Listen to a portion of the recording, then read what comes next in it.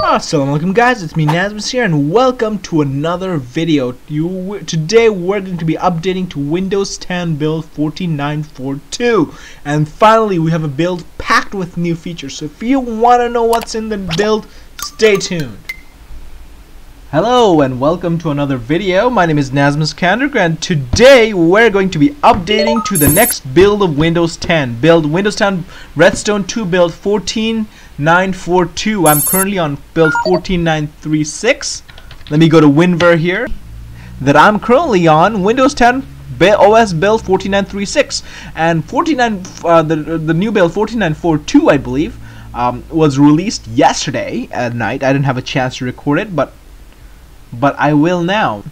14936. But if I go to Windows Update, as you could see, at night, yesterday night, it didn't check for update yesterday in the morning, so we didn't find anything. But the build was released yesterday in the evening. I think it checked for update again today morning, but by then I was in active hours and it didn't install without my permission. It'll only install automatically, restart automatically after the active hours. We'll talk about the active hours in a bit, especially because there's some changes regards to active hours with this new build. Currently, if I go to change active hours, the maximum I could change right now is 12, and that's going to be changing with the new build. So we're going to talk about that, but first I'm going to click the restart now button and we'll be back after the new build is released, and we'll talk about what has changed since the last build. Let's get started. You're watching NazmusLabs, where we talk about technology, gaming, rapid transit, education, and a lot more. So if you like this content, make sure to hit the like button and subscribe to be notified of all new videos as soon as they're available. Alright guys, are you ready? I'm going to be clicking the restart now button and off we go. So let's do this in 3, 2, 1. Alright, we're updating the new build. The process has started. Before we get to the actual changelog, let's get the boring stuff out of the way. Let's talk about the bug fixes and the known issues for this build. And right after we talk about that, we're going to get to the new stuff, the new features. Finally, we're seeing new features, new app updates. We're going to get the new Photos app. We're going to get the new updated version of, Windows Registry. And a lot more things are coming up. But let's get the boring stuff out of the way. Let's talk about the new features. The new improvements. The bug fixes from the previous builds. Let's get started. Fixes 1. Fixes and issues where SFC/scan now in an elevated prompt would fail at 20%. And show could not perform the requested operation error. Fixed an issue where some areas in your notifications would not respond to clicks. Fixed an issue that caused personalizations and background settings page to crash or show an empty context menu when right-clicking on the images, on one of the images. Fixed an issue that caused devices and printers page to load slowly in control panel when certain types of audio devices were in it. Fixed an issue where Windows Defender's anti-malware service executables would use large amount of CPU. Fixed an issue where some NTFS partition might show up as RAM for external hard drive. Now here are the known issues for this build. The IIS, Internet Information Service, I think, World Wide Web Publishing Services will not be able to start correctly. If you use that, you might want to skip this build. Xbox Live sign-in might fail. So if you're a gamer, you want to rack up the achievements, you might want to skip the build, or unless you were confident that you could save the achievements locally, and hopefully by the next build you could sync it up again, hopefully. But if you care about that stuff, you might want to switch yourself to a slow ring and wait for a newer build. So these are the known issues and the fixed updates. Now, we're still on restarting. We haven't gone to the next phase that says configuring updates for Windows 10, but we're not going to do that.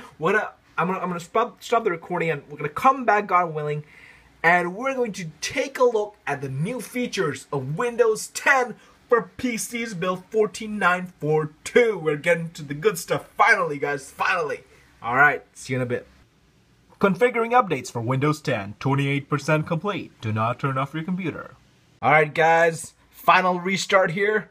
I'd restarted twice already. We're at the third restart. We should be getting to the new version of Windows very soon, anytime now. So this is the last restart. That means after the spinning circle and update progress, we should go straight to the login screen.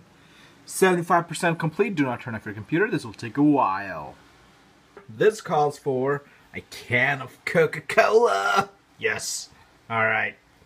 Try to drink some while I wait. Coca-Cola is not a sponsor of this video. Just saying. I would love if they are someday in the future. But yeah. 84%. Alright folks, it's me Nazmus and we're back with Windows 10 build 14942. You see me on Microsoft Edge. I just opened the browser because there is a new version of the Edge HTML rendering engine. Yes, on the anniversary update of Windows 10, we're at Edge HTML version 14. Now we have been upgraded to version 15 and there are a lot of new web stuffs. Web technologies enabled. And you can find them by going to changewindows.org and click on the build number, and here you'll see all the changes in Microsoft Edge. All the changes in Microsoft Edge. If you want to read this, go to changewindows.org and click on the build, and you should see Microsoft Edge changelog. There's some technology changes. Some of the experimental things has been enabled by default, and there's some new about.flag experimental changes or features that you could enable now at your own risk of instability. Okay, so we got out of the Edge stuff. There's some new stuff. The first thing, oh yes, my favorite, is the registry editor change. Let me go to regedit. If I go to regedit here, zoom in, and you could see my regedit right there. I'm gonna minimize this magnifier. Yes. Let me zoom out here. Registry editor has an address bar. Finally, you can type in your locations. If I go to computer/hkey users, I could automatically get into the appropriate folder. No more digging into complicated and confusing tree structures with really small clicking point. Now all you have to do is just type in the address and you're going to be taken to exactly what that position is. And if you want to tell someone to go make a change at a certain position, such as this position right here, if you want someone to turn off the infrared option and turn off play sound option, or turn off or turn on show tray icon. In the past, you had to go and manually type in the word computer, manually type in hkey_users, manually type in exactly where to go. Now all you have to do is double click on the address bar, or actually Control A, select all, and select the address on the address bar and right click, copy. Now you could paste it to a web page or somewhere on the Word document or email, and that's how you could easily let someone know to go to this location and make the change there. They could also copy it and paste it on their own registry editor, and they could get to the exact same position. That is amazing, guys, amazing. So what if I try going to place on? What if I try the exact location of one of the key values? No, I cannot seem to actually show tray icon. No, I cannot seem to actually type in the name of the file. Like in File Explorer, you could type in the address plus the name of a file and the file would open. So you cannot do that. You cannot just type in the address plus the name of a key to automatically open the key. You'd still have to go to the address and double click on the key you want to change or add a new key by clicking new. So that's an update to the registry editor.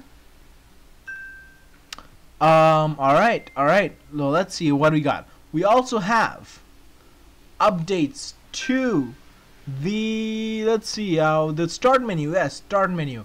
Oh, one of the things that changewindows.org mentions is that the Control X icon, the power user icon right here, let me zoom in for you guys. This icon used to have control panel option here. If I go here, let's see, used to have a control panel option, and right there, now this has been replaced with settings. Clicking on it now brings up the settings menu. Now you can no longer right click here and go to the control panel. You go to the settings instead. So they're stripping away the control panel more and more. If you still want to go to the control panel, I might think you could click System right here.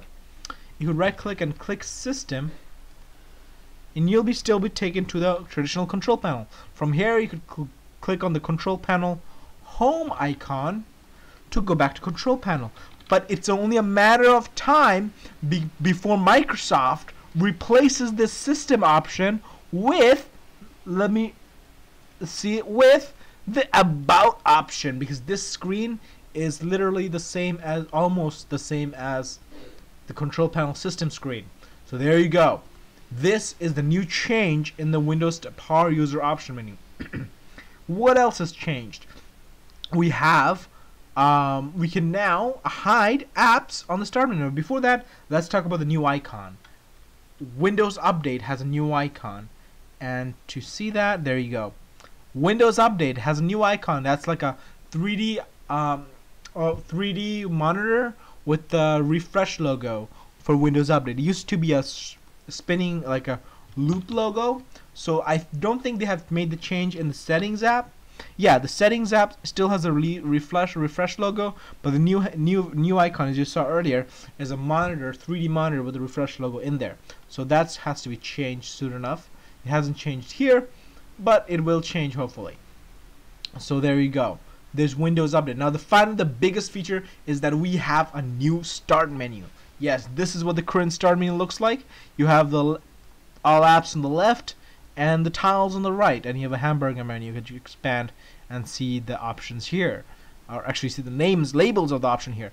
But now with the settings app, if you go to settings and if you go to personalize and then start, and there's one option is hide app list in the start menu. Now when you click it, you only get the tiles, and you could click on this button and you only get the app list. Awesome, isn't it? Now what'll be interesting is that when I close the start menu, it remembers where I was and it opens it there. So if someone wants to always hide the tiles, all they would have to do is switch to the app list and close the start menu, and that way they would have just the app list. That's very cool. I really like this compact start menu. I really like this. I think it's awesome. I'll keep it this way. Makes the start menu look a lot more compact. I like it. Alright. There's some other changes that you might want to take a notice of, and that is changes to active hours. Now you can increase the number of times we talked about right before we started the upgrade. Now the maximum of active hours you could have is 18 hours per day. That means within the 18 hours, up to 18 hours, the time range that you set, Windows will not automatically restart, and after that time it will automatically restart. So, and by the way, this option is only available to pro, education, and enterprise users. If you're a home user, you'll be stuck with the 12-hour limitation, and you could see whether or not you have the 18-hour by seeing that text right here. It'll either say 12 or 18. Since I'm using Pro, you could see you could set active hours up to 18 hours from your start time. So there you go. 18 hours for me because I'm using Windows 10 Pro. Also, another update change is that if you have uninstalled a pre-built or pre-installed Windows 10 app, after upgrading to a new build, those apps will not automatically get reinstalled. It'll respect your provisioning settings. So if you uninstall those apps, they'll remain uninstalled, or if your IT manager has uninstalled those apps, they'll remain uninstalled unless you reinstall them yourself from the Windows Store. And I think that is it. Also, another one. If you have a 3.5 or more gigabytes of memory, I have 10 gigabytes of memory. It says 9.9 here. If you go to your processes and if you see processes, what used to be a Microsoft Windows would clump all Windows system processors into one process called svhost.exe. Now if you have 3.5 gigs or more RAM, those processes will get separated into individual processes that you could identify, and it's useful for troubleshooting. If one of the processes is causing problems, you could isolate that process now and restart it or end it. Critical system processes will still remain part of svchost.exe. So let me find it. If I see Windows processes, service host, let's see, svchost.exe.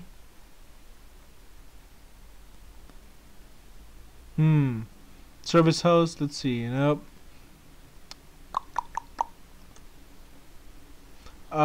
Maybe these are all, these are all uncategorized process, but to be sure, I'm going to go to my details here. I'm going to find svchost.exe. There it is. There's a lot of, now you could see a lot of running processes separated, and you could see what they are by going to username, and you could see what username level they're running, local system, and these are all tasks that are running under svchost.exe. I'm not sure if that was the case with the older build, if we had this many running processes, but what Microsoft showed us that there was an svchost.exe, and you could expand it like you could expand this, and you could see all the processes. Clearly, I'm not seeing this here, but maybe these are it. Maybe these are all the service hosts, DCOM server process, or local service, or service host, local service networking, and all that stuff. Yeah, so I think these are it. Now you could end individual processes if you have a problem with one of them. By the way, do not end processes unless you have no clue of what you're doing. But yeah, there you go. That's another change to Windows 10. Also, another improvements: improved frame rates when the game bar is shown on full screen games. Improved precision touchpad features. Narrators will read content of the page before the content on the bottom app bar if the app has one. So the narrator used to read the app bar content, the menu bar on the bottom, but now it's going to read the content of the page before reading the menu bar or the app bar on the bottom. So yeah, there you go. And a lot of new keyboard shortcuts for narrator. If you're into accessibility, I'm going to do another video talking about the narrator updates to Windows 10 Redstone 2. Anyway. And finally, the Photos app. Let's check that out.